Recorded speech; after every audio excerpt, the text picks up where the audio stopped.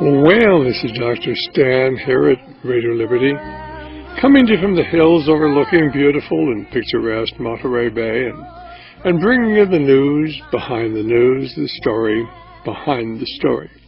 Hoping to convince you that reality is usually scoffed at and that illusion is usually king. But in the battle for the survival of Western civilization, it's going to be reality and not illusion or delusion that's going to determine what the future will bring. And I have to remind you the views expressed here are not necessarily those of the owners, management, staff, sponsors, or supporters of the station you're listening to. They happen to be my views, and well, for the next hour, they're going to be the views of L.A. Marzulli, and we're going to be talking about Watcher 6. And that's Lynn's latest book, L.A.'s latest book. And basically, you know, have you ever thought that if there were really giants in America at one time, that you wouldn't have heard of them? Giants who were 8 feet tall, 10 feet tall, 12 feet tall, 16 feet tall. How could you conceal something like that? Well, very simply, ladies and gentlemen, your reality is created by the people who control the media, and the people who control the media have an agenda, and there's so much about the history of America, of our nation, that you will never hear about, and especially the spiritual implications of what's going on. L.A., you pick up the story from there. Well, first of all, Dr. Stan, thanks so much for having me on the show. It's been a while, and it's good to be back here again, and of course, I'll see you at the Colorado Springs Conference coming up on the Friday this week, and I think there's like 25 speakers, 25 speakers who will be participating in that, and it's really going to be a fun 3 or 4 days. So well, you know, that is the most amazing thing, L.A. Those are some of the finest speakers in the country, and I mean, people, Chuck Messer will be there, and Tom Horn, and you, and so many of the people of regular guests on Radio Liberty are all going to be there. There are going to be well over 1,000 people in the audience there for a 3-day conference, and a lot of people are going to be watching this on television at home as well. I'm amazed that there's this much interest. I'm flattered to be asked to be one of the speakers, and really looking forward to seeing you and the other leaders in this effort to warn people about the spiritual implications of what's coming down the line. But you pick up the story.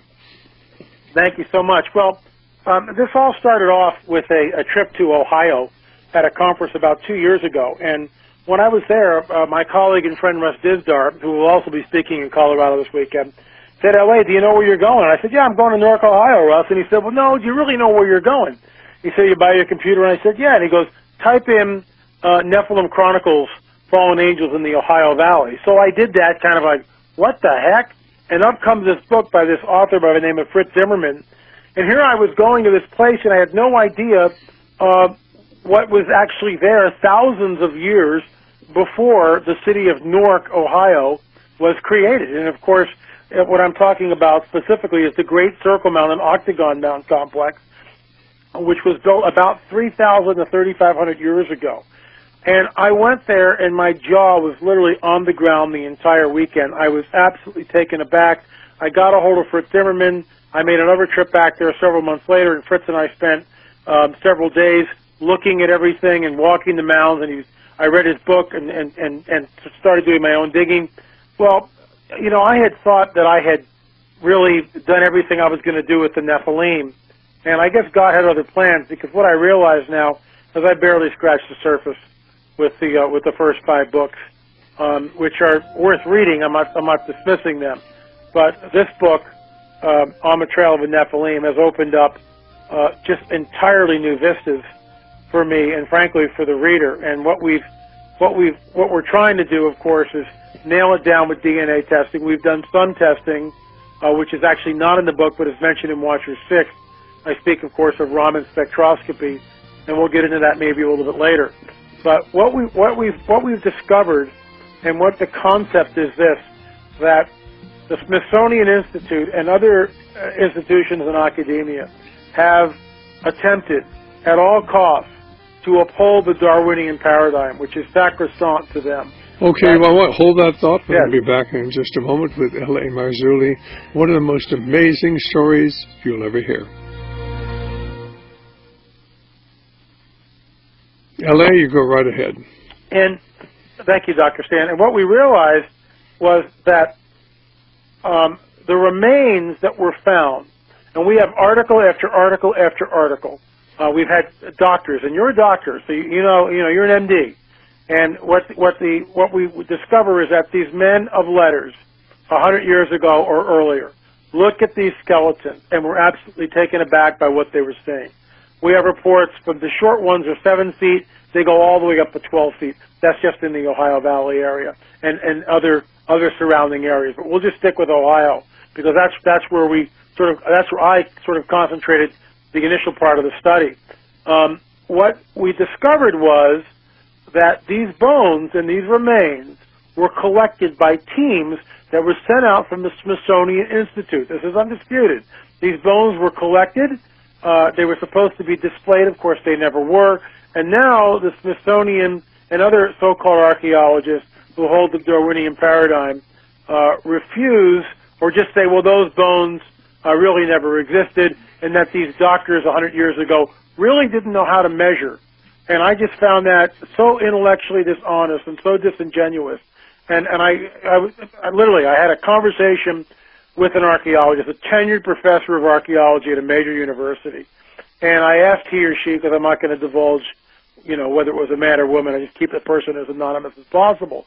But I asked he or she what they thought about men of letters over 100 years ago measuring disarticulated skeletons. And they told me that back then they didn't know how to measure.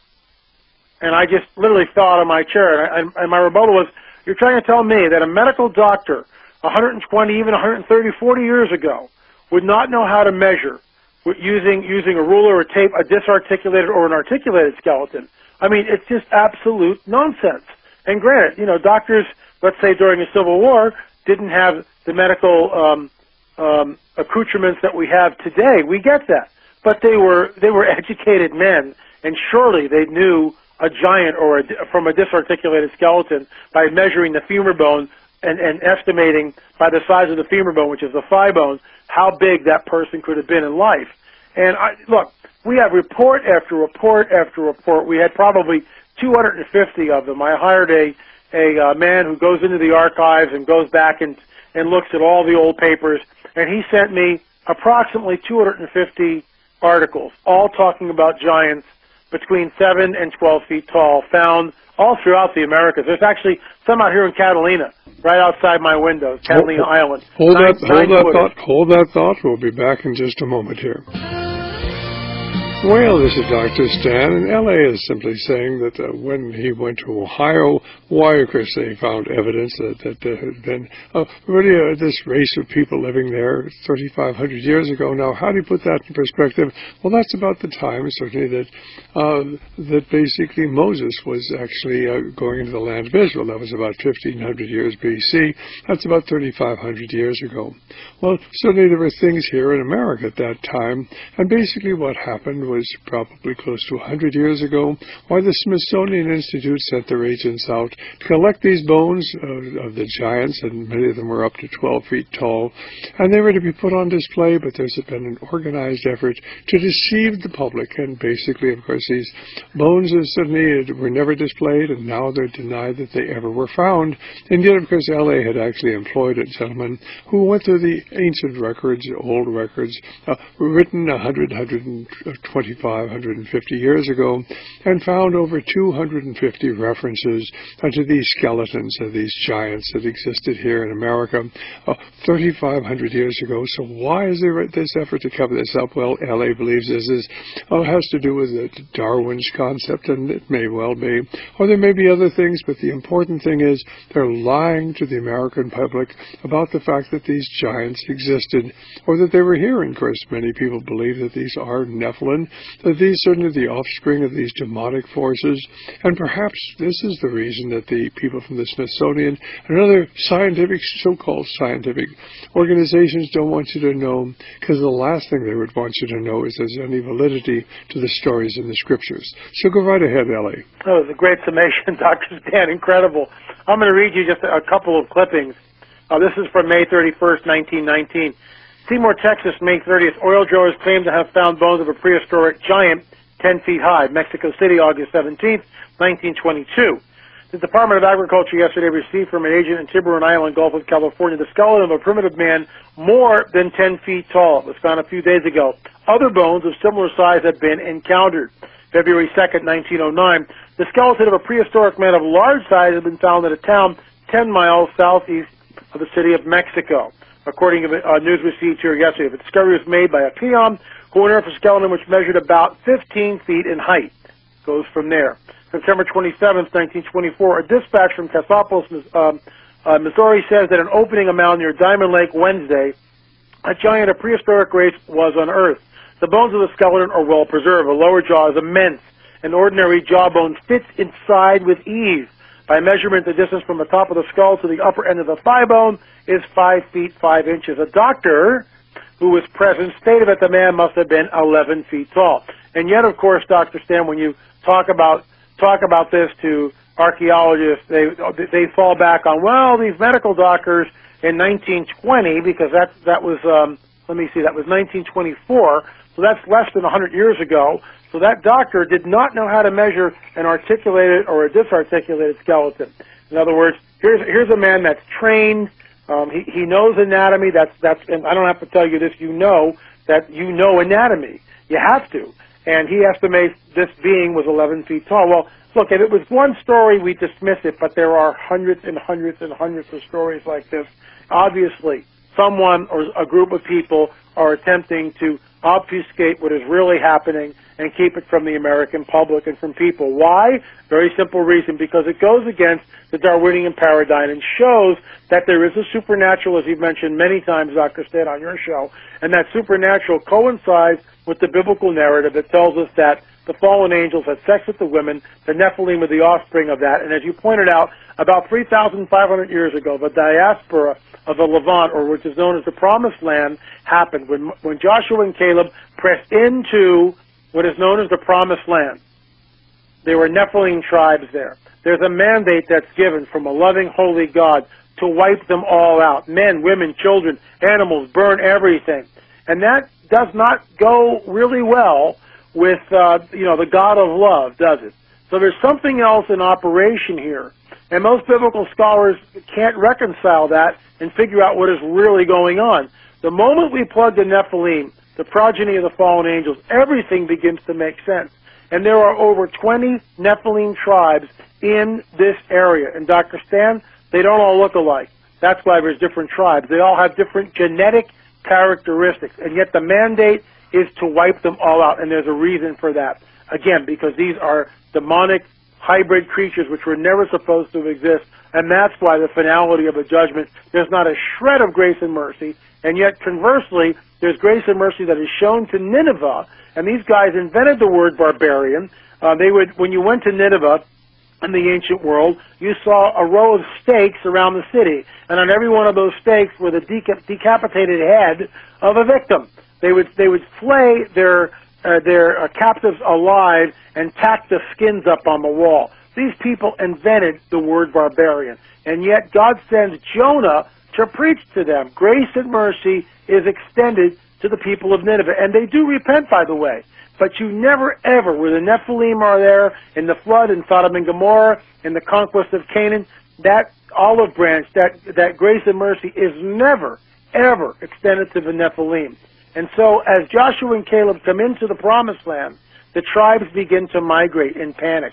Some of them go north through Europe and wind up in the Ohio Valley. Others, and Thor Heyerdahl proved this, I got it, it's in my book, On the Trail with the Nephilim, they sailed across the Atlantic and wound up in South America. And they began to create what I call Nephilim architecture. The architecture, Dr. Stan, that is in the Ohio Valley, you can only see it from the air. And it is done with mathematical precision. Also, there was human sacrifice found on that site. That was unearthed on that site. Native Americans, when asked, did you create these? They denied it. Go back when the white men first started, it was there.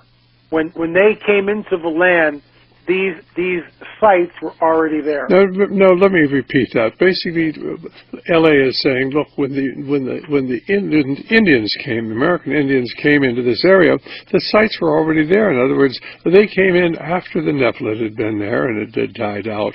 But the Nephilim were there, these giants, and basically, how could you conceal something like that?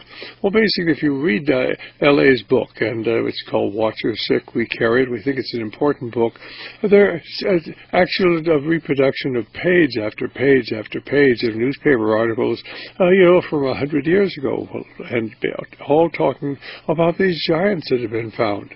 But you're never going to see this mentioned in textbooks. You're never going to see this discussed on university campuses, because university campuses are dedicated to one thing, that's destroying faith in God and convincing people that evolution is a reality, and certainly the idea that man was created or there's a spiritual battle going on, that has to be totally suppressed. And boy, do they do a good job of it, because the average student can come out of university and have no idea about the truth of what's going on. In fact, it took me a decade or more to unlearn all the things I'd been conditioned to believe when I was certainly in college. But go right ahead.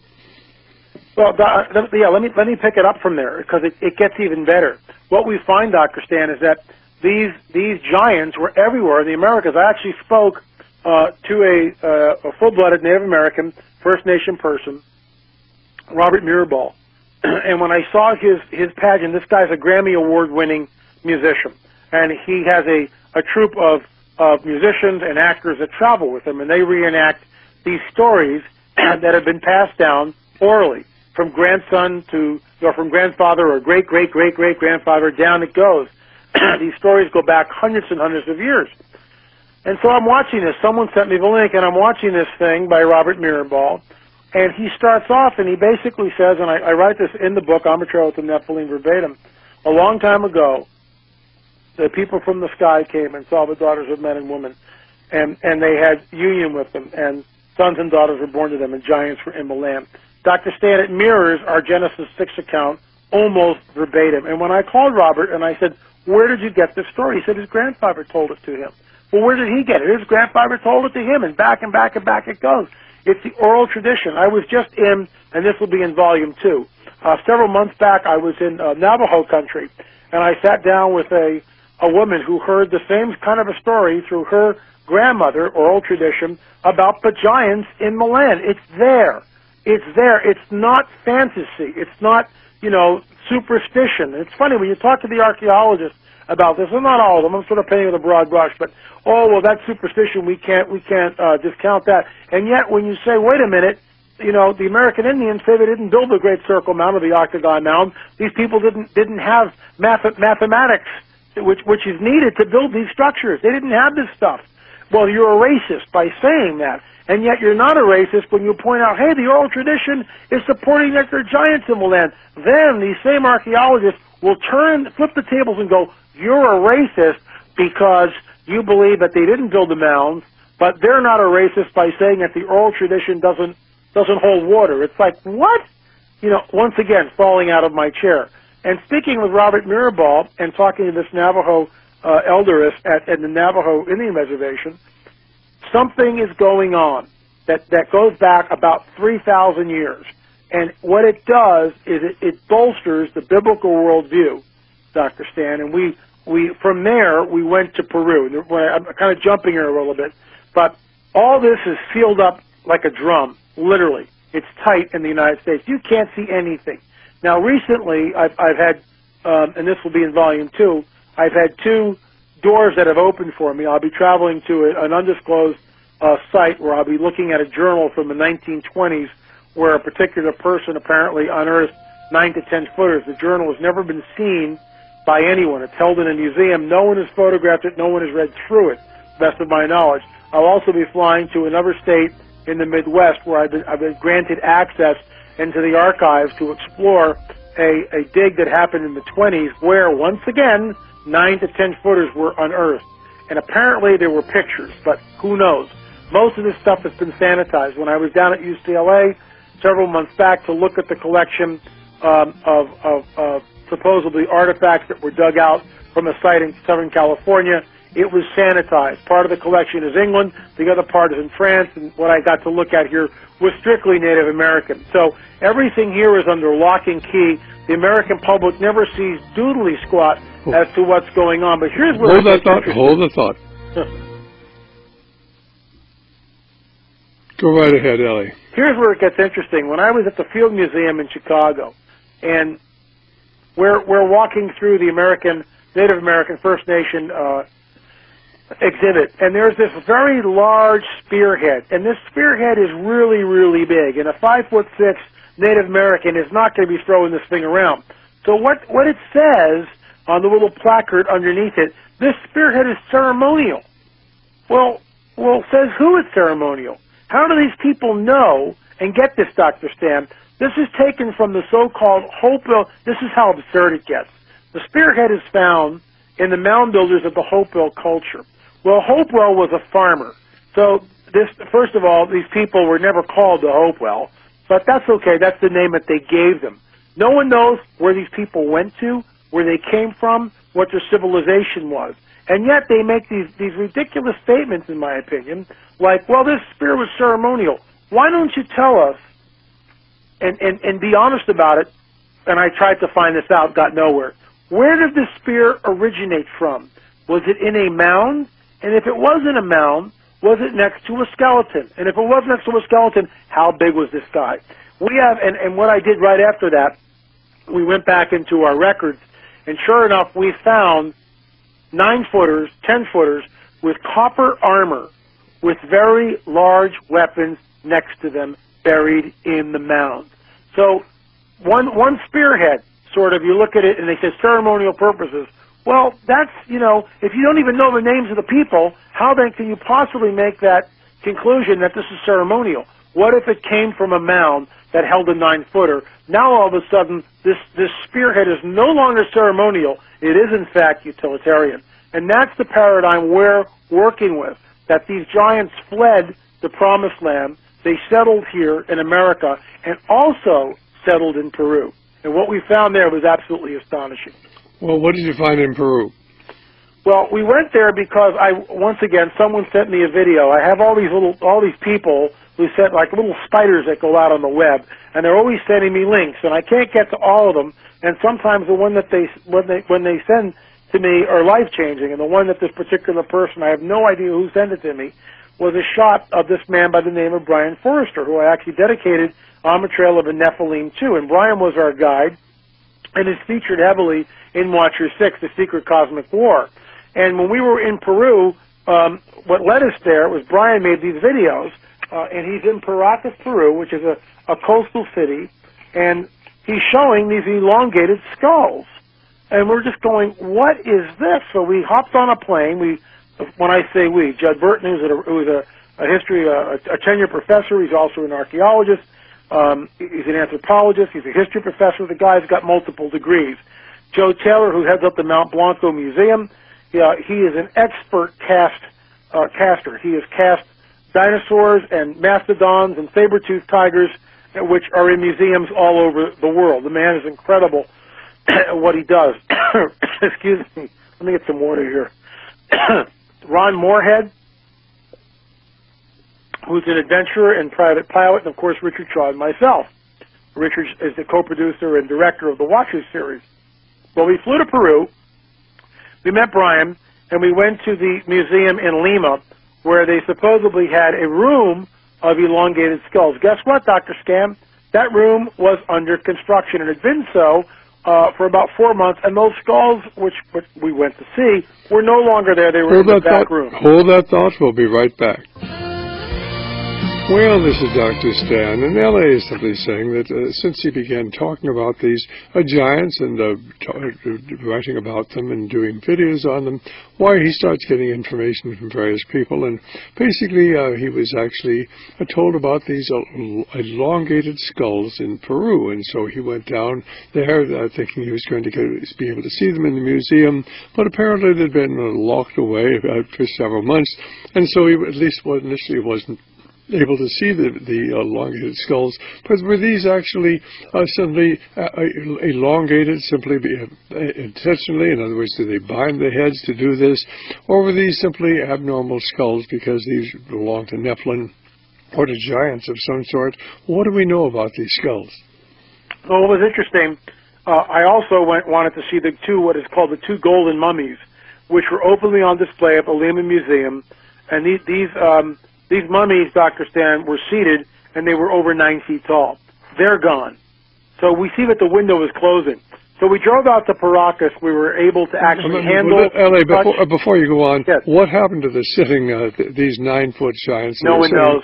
Just like the Museum of Anthropology in Lima, that room that had all the elongated skulls, shut down, can't see it. You know, we were there. We talked to one of the... not docents, but one of the people that works in the museum. They have 10,000 skeletons and 300 mummies. And where are they? They're in the back. Can we see them? No, you can't see them. Once again, the doors are closed. Can't see anything. But the private museums, which is where we wound up going, they still have the artifacts, Dr. Stan. And that's why we went to Paracas. Because in Paracas, there's a private museum. We got to go in there. It was like a kid in a candy store, and I don't mean that in a macabre sense of the word, but finally we had evidence where we could take DNA testing. We took back hair samples. We'll talk about the hair samples in a little bit. Out of the 40 skulls that we saw, about 4 of them displayed true genetic anomalies. The other ones were more or less head-binded. But see, that brings us back to the reason, or to the question, why are these people emulating this shape? Why are they binding the heads of the infants to try to make this cone head shape? What is desirable about them, about this shape? And we actually saw the actual device which is used to bind the child's head, the infant's head. That's a picture of that is also in the book. That particular device was found in the Changos graveyard, which is this ancient graveyard, thousands of years old, where we got to walk around and see it. The most bizarre place I've ever been. Potsherds everywhere, human remains, bits of skeleton, entire skulls. I mean, it's like a nightmare. It really is, and it's a desert, Dr. Stan. As far as you can see, it's just this white sand. Looks like the Sahara. No, about a quarter of an inch, maybe a year of rainfall there. So everything is in a perfect place of preservation. And the skulls that we were handling were literally thousands of years old, literally. And we got to weigh them, handle them, test them, look at them. And what makes these skulls very unique, and obviously as a medical doctor, you know where I'm going with this, but some of the larger skulls, and we could tell pretty much the difference between the male and the female skulls. The males, the maxilla and the mandible, much more robust. There were brow ridges, right, and the brow, very pronounced brows, almost like what you would consider Cro-Magnon. But in the ones that were not cradle head-boarded, the genetic anomaly seemed to be the absence of 2 parietal plates. The human skull has 4 plates, the frontal plate, the 2 parietal, and the occipital plate in the rear. And these are all sort of stitched together. They call them sutures. And they are sutures. They hold the plates together. And that parietal plate, when a child is born, there's a hole there. It's called a fontanelle, and that is open. As the child grows older, that fontanelle, of course, closes. Well, that parietal suture extends from the frontal plate to the occipital plate. And when a person gets maybe 80 or 90 years old, some of that suture disappears. But guess what? There's always a trace. Well, I went and Joe Taylor made a cast of what we believe is a female. I'm looking at it right now. And I've taken this to 2 different dentists who have examined the teeth. And because of the wisdom teeth come in between 18 and 25, they're able to ascertain that this skull, because there are no wisdom teeth, and in fact one of them shows a little bit of a bud coming in, one dentist believed that this skull is about between 18 and 25. Dr. Stan, it shows no sign of a parietal suture, none. There's only 1 parietal plate instead of the 2 parietal plates. So the skull the cast that I'm looking at, and Joe Taylor of the Mount Blanca Museum did the cast. It'll be at Colorado, Dr. Stan. I can't wait for you to really look at it and see it firsthand. But we believe this is a female, and we think that the hypothesis that we're going on is that there's genetic manipulation that's happening to these people. It gets even more mysterious. Now, are these Mayan people? Are these Inca people? Are these things that predate those Indian? Yeah, they do. They completely. So basically, this is the thing you're not supposed to understand. I mean, the Mayans were there, they disappeared. The Incas were there, they disappeared. But here's another group that disappeared long before. We'll be back in a moment. Well, L.A., you go right ahead. Well, thanks, Dr. Stan. So we're down in Peru, and we're looking at these elongated skulls, and we realize that the genetic anomalies that are there. I've had 3 medical doctors look at them, and Dr. Stan, when you look at the cast, that'll be 4. All of them agree that there's something going on. They're not sure what it is. We need DNA testing. One thing we were able to do was bring back hair samples from one of the skulls. And this skull is at least 1,000 years old. There's no way to tell exactly how old it is, but it's anywhere from 1,000 to 3,000 years old. It was found as an infant, and when we go back in January, Dr. Stan, and I'll show you, there's a picture of that in the book on the trail. There's a picture of the infant skull, which has this very elaborate textile wrapped around it. Well, Senior Juan has given us permission, and Joe Taylor knows how to do this, and so does, of course, we're down there with 2 archaeologists this time, Judd Burton, and we will be able to soak this in a special solution and remove the binding, or remove this textile from the head. And the reason we're doing this is because this skull is an infant skull, and it's already elongated. And this sort of like blows the whole idea of cradle headboarding. But we were able to take a hair, and this is where it gets really bizarre, but it ties in with my work. And Dr. Stan, I've been on your show many times, so and I've talked about UFOs and the alien abduction phenomena and what we believe is happening there, the implants, the genetic engineering, which is happening now. Remember, Jesus says it'll be like the days of Noah when I return, which points us back to the days of Noah and begs the question, what differentiates those days from any other in all of history? It's the presence of the Nephilim are on the earth. There's a genetic... But just for the listeners out there, that this is not to suggest that L.A. is saying that the aliens are real. He believes that they're demonic manifestations, and this is really what's so important. All of this talk about UFOs is to mislead people and take them away from the real understanding of what's going on. Go right ahead. Well, we sat there, and we brought back this sort of reddish auburn hair. First of all, it's not dyed. Native Americans did not have reddish hair. So whoever these provocative people were came from someplace else and settled here about 3,500 years ago. Hold that thought, and we'll be back in just a moment here. Well, this is Dr. Stan, and suddenly L.A. is simply saying that when they were suddenly in Peru at the private museum, they were able to get hair, and the hair is a reddish hair now. Certainly the Mayans, the Incas, the other people didn't have reddish hair, so obviously if this is reddish hair, and this goes back certainly 3,500 years or so ago, when, of course, this skeleton was a live human being, or perhaps it was a Nephilim. We don't know, and they're going to do a lot more in the way of study on this and DNA analysis. But fascinating information to realize that long before there was the Incas and the Mayas, there was another race here, and of course it's LA's certainly contention. These could very well have been the Nephilim who actually fled the Holy Land after Jericho was destroyed. And of course God had given the land to the Jewish people, and they were going to claim it. And so the Nephilim simply fled, and they fled across the ice suddenly in the wintertime and came into North America. Perhaps they went by boat. Under any circumstances, they settled all over North America and all over South America. And there's an organized effort by our major museums to conceal the fact that they have these giant skeletons or the background of this other race. You're not supposed to know these things, ladies and gentlemen. Most of what you're taught in college, most of what you read in the newspapers, most of what you see on television is designed not to educate you, not to reveal what's gone on in the past, but to conceal it. Well, before we go on, L.A., I want you to tell our listeners how they can get to your website and suddenly get access to your excellent information. Thank you, Dr. Stan. It's lamarzulli.net, lamarzulli.net. You can get Watcher 6 and the new book, On the Trail of a Nephilim. By the way, Dr. Stan, it's an oversized book, 8.5 by 11, with 4-color printing. And you know, I have most books, the pictures are in the middle. Well, I didn't want to do that. It's just so cheesy. So we spent extra money. We made an oversized book, 4-color printing, and the pictures are all the way through it. There's 120, at least 120 full-colored pictures that are in there that were taken on site. So you really get, the viewer, when you get the book, you really get an idea of what we're talking about. So it's not a little 5x8 book with a small little section of pictures or that are black and white in the center. Full color, 8.5 by 11, you really get a sense of what's going on. And that's, you save $10 if you buy both of them together on the website. That's lamarzulli.net, www.lamarzulli.net, and you can avail yourself of what I believe is critical information, because it really blows the lid, in my opinion, off the Darwinian paradigm and points to the biblical narrative as being the truth. Basically, of course, then you have the one book which is called On the Watcher 6, and then there's the On the Trail of the Nephilim, a separate book?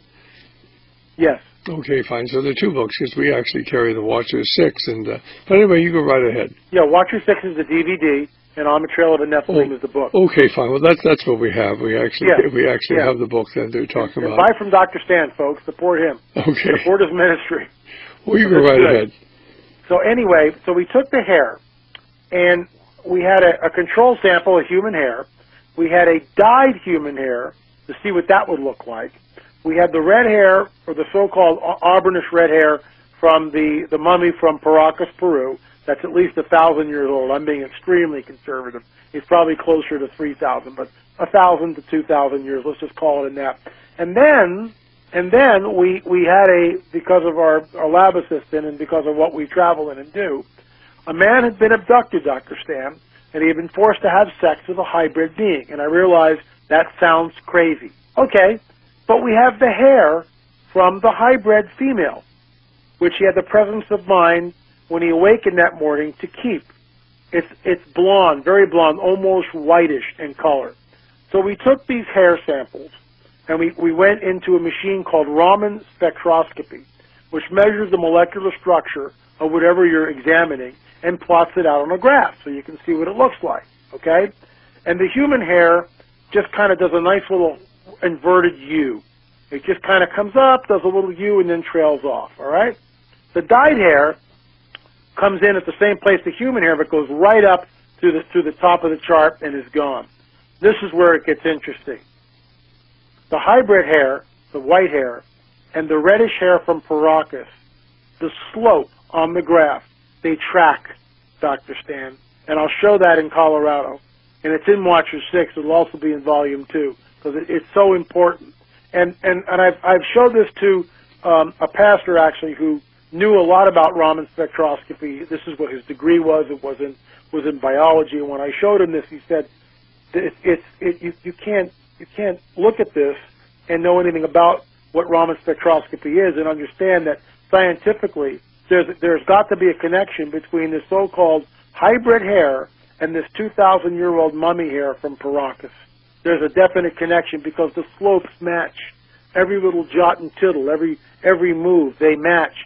So there's a correlation between the hybrid hair and the mummy hair. And of course, we are desperately trying to get DNA samples to do DNA testing, because that's the final word. Until we get the DNA testing, we don't know. But that's what we've discovered. That's what's in the book. And you know, not only that, Dr. Stan, but when we went to places like Sacsayhuaman, Ollantaytambo, Waitara, all very strange sounding names. And we flew into Cusco, and we went to a place called Sacsayhuaman. And it's about 12,000 feet above sea level, very difficult to move. Well, at 12,000 feet above sea level, there was this very large wall complex. It's called Sacsayhuaman. And in it were these stones. And these stones were placed with such precision, without mortar. And the cuttings of the stones are polygonal. In other words, there's multi-sides to the stones. And these cuts go all the way through the stones. Yet, the stones were quarried 40 to 60 miles away and somehow moved and fitted to the site at 12,000 feet above sea level. The joints are so fine that you cannot stick a piece of paper through it, even a human hair. That's how tight the joints are. And what's amazing about this, we saw this in Cusco, we saw it again in Ollantaytambo, we saw it at Sacsayhuaman, at Waitara.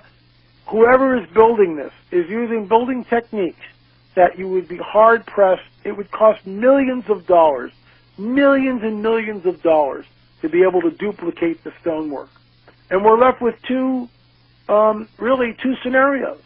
The one scenario is what the History Channel, with all due respect, and the ancient aliens and the ancient astronaut crowd are always trying to tell us that these beings came from Zeta Reticuli or the Pleiades. They were the ancient astronauts we were visited thousands of years ago, the workings of Eric von Däniken. And that's the paradigm which has dominated the conversation literally for decades. But guess what? There's another paradigm. And that's the paradigm which I've written 7 books about. And that is the idea that fallen angels once were here. In my opinion, Dr. Stam, these sites that I mentioned, Sacsayhuaman, Ollantaytambo, Waitara, and others, down in Peru, all bear resemblance to what we see happening in Egypt with the Great Pyramid. And this, again, in my opinion, is Nephilim architecture. There's a supernatural element to it.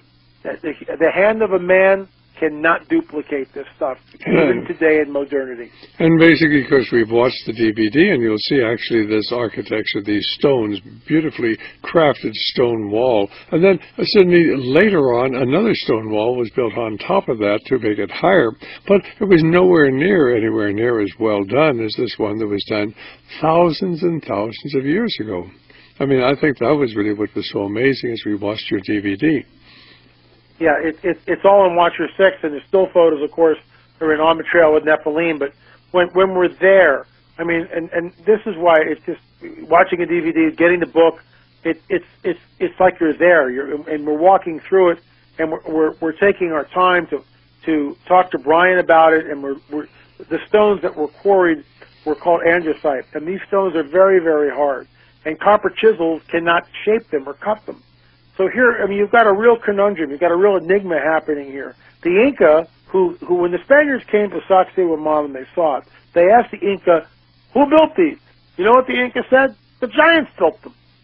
It was here when we got here. We found it.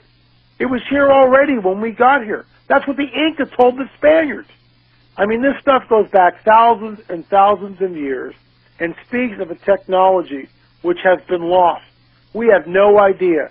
And you know, Dr. Stam, some of these stones in Sacsayhuaman, and they're megalithic, they're huge. They weigh between 40 and over 120 tons. 120-ton stone carried 40 to 60 miles that shaped some of these stones. One of my favorite ones is one of the big ones with 10 sides that you can see. 10 sides to that stone shaped. And guess what? All the other stones that are around it fit perfectly. And they're not just dressing the front of the stone. These cuts go clear through the stone, and they're polished surfaces.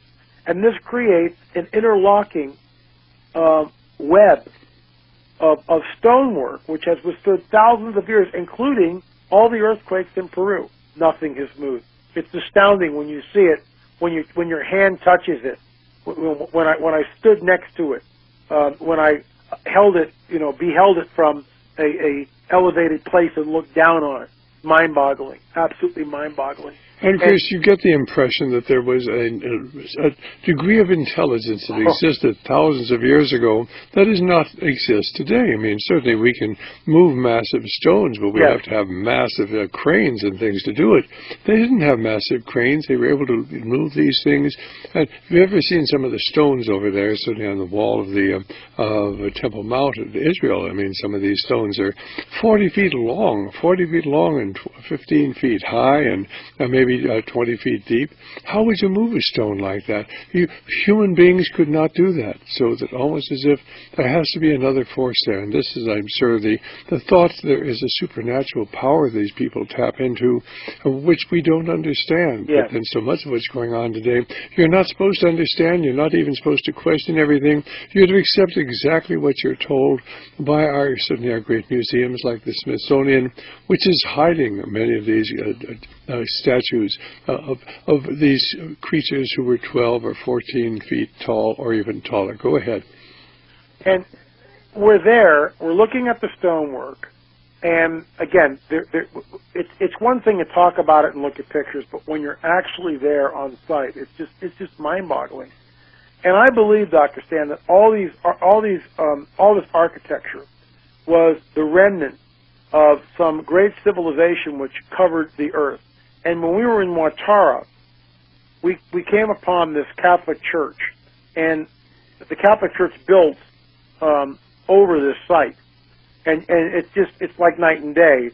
You can see the original stonework, which is absolutely magnificent and perfect and so fine, once again, that the joints, you can't stick a human hair between them. And above it is what I would call indigenous or Inca slop. It's mortar, it's just every rock, the joints are huge, and above that is Spanish, and there's the Catholic Church. Well, when you round the bend and you come into the courtyard, and I first looked at the wall, I turned to Richard, my partner in the Watcher series, and I said, oh my gosh, are we in Egypt or Peru? Because the similarities between structures is just so obvious. And what we had this sort of a cosmic download, Dr. Stan, when we were in Cusco, ruminating on all the things that we had seen. And I've never had this with another human being before. But Richard and I are walking in the streets of Cusco. We had just left dinner, and we're talking about what we had seen and these artifacts, and the fact that earlier on another Watchers, we had been to the Dallas area where we went to Rock Wall, and we looked at that, and there was like all these ancient architecture, and something was going on, and that's when it hit us. And it's in the book, and of course it's in the DVD, that there was an ancient grid system. These stones have what's called piezoelectric properties. In other words, they can conduct electricity.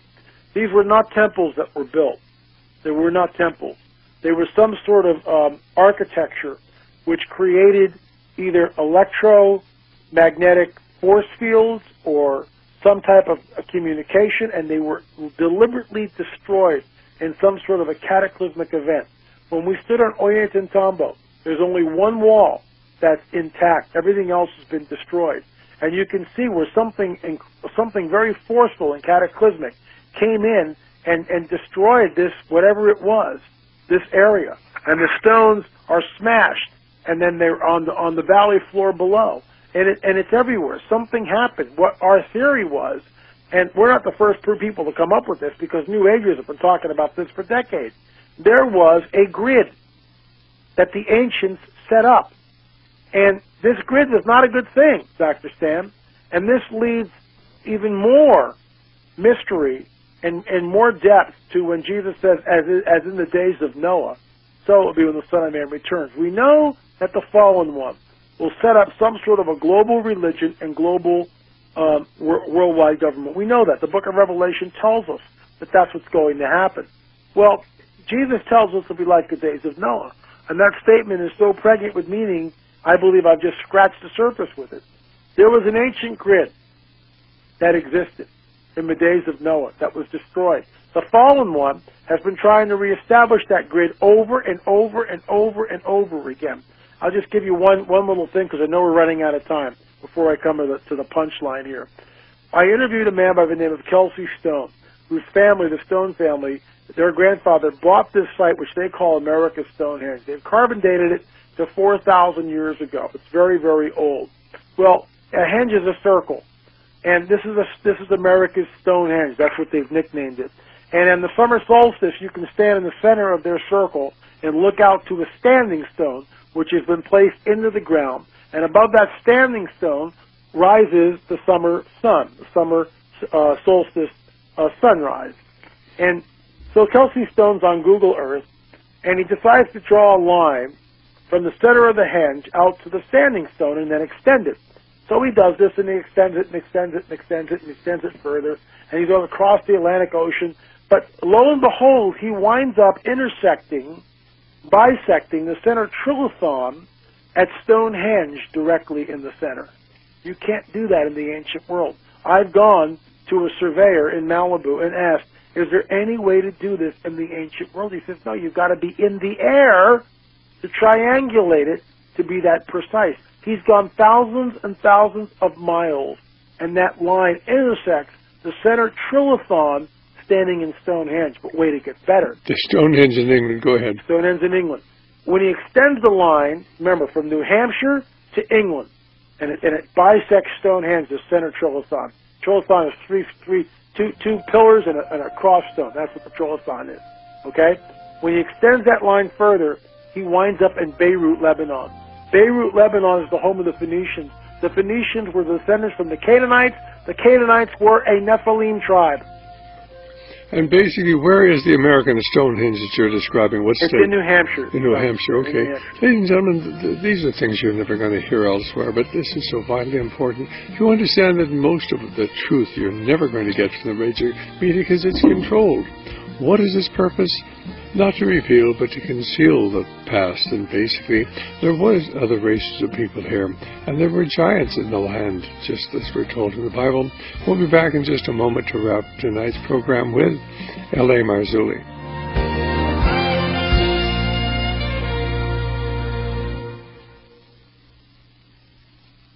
Well, L.A., we've got 3 minutes for you to wrap up the program, Thanks and then so we'll much, let you Dr. Stan, for having me on. Looking forward to seeing you and Barbara, of course, in Colorado, along with Chuck Missler and Gary Stearman, Tom Horn, and a whole host of other wonderful speakers. So it's going to be a fun weekend. But let me just wrap it up by saying this, that ancient grid that was destroyed thousands of years ago, and the fallen one, Satan, has been trying to reconstruct it, certainly with places like Sacsayhuaman and like the Great Circle Mound in Ohio. The grid is back, just like he wants it, and we've helped him build it.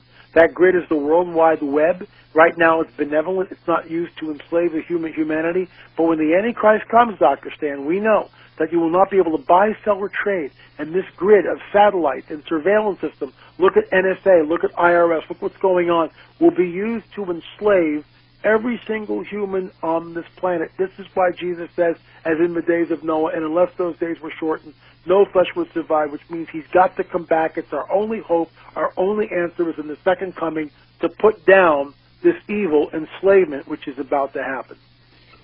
I certainly agree with you. I think we're entering into some very, very difficult times. We're looking forward, both Barbara and I are looking forward to seeing you here in just a few days there in Colorado Springs. God bless. Thanks very much, Ellen. Thanks, Dr. Stan. Bye-bye. Well, this is Dr. Stan, and I hope you enjoyed the conversation with L.A. Marzulli. I think he's certainly one of the certainly most courageous people. He's out there working all across America, North America, and South America, trying to put together the pieces of this puzzle.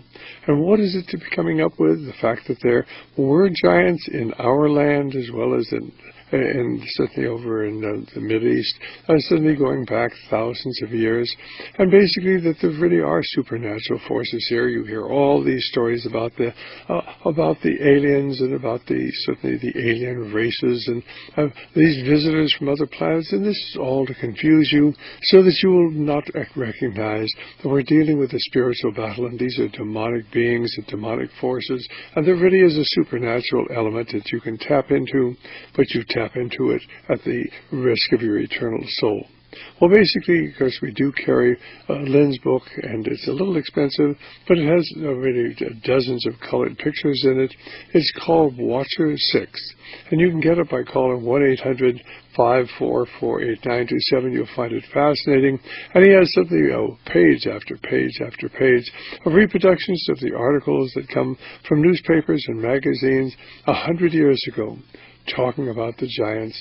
And now, of course, everything is done to conceal that from the American people. And you're to believe what you're told by the media, and you're told in school, and you're told in college, and you're told by the Smithsonian and other parts and parcel of this effort, organized effort to conceal the truth from the American people. And that is that we're involved in a spiritual battle for the souls of men and the survival of Christian civilization. And we're losing that battle because, of course, they've gained control of certainly the major elements of our society. They control our educational system. They've infiltrated our churches. They have their people planted in the media and the military and the banking and the corporations and in the government. And they're largely able to control what the American people think and believe. That's why you need to get my book, Brotherhood of Darkness. That's why you need to get Professor Ben Bagdikian's book.